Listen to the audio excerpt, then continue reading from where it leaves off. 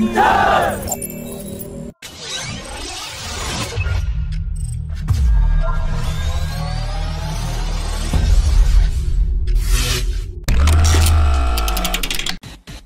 will soon start work on an artificial intelligence-driven unmanned Tejas fighter jet concept, so that technology can be developed for the 5.5 generation AMCA fighter jet.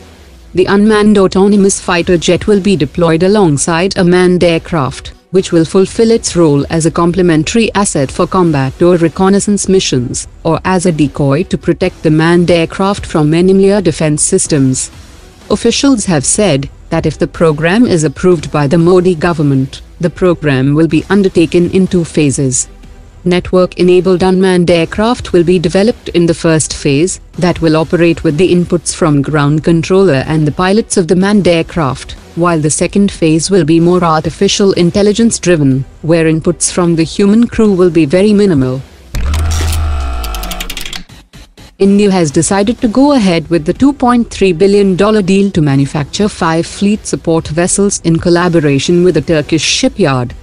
Turkish shipyards are a major supplier of ships to Pakistan, and the contract signing was put on hold in October 2019. Hindustan Shipyard informed the ministry regarding the legal and financial implications of cancelling the bid of the Turkish shipyard, and it had written several letters to the Defence Ministry over the past few months, and after clearances were given by the Ministry of Defence, the 15,000 crore rupees contract have finally been signed by Hindustan Shipyard. The Indian Air Force operates a fleet of 6 Russian-origin IL-78 tankers that has a serviceability of 49% and are affected by maintenance problems, and the Air Force urgently needs at least 6 more refuelers. Instead of a direct purchase from a foreign country, the Indian Air Force is planning to lease refueling tankers, and this comes against the backdrop of previous failed attempts to buy new tankers.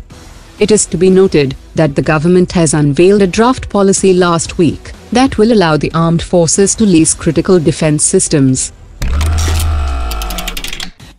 Pakistan's efforts to build a 750 km range ground-launched cruise system have suffered a major setback, as the delivery platform crashed after 2 minutes and covered only 14 km in flight.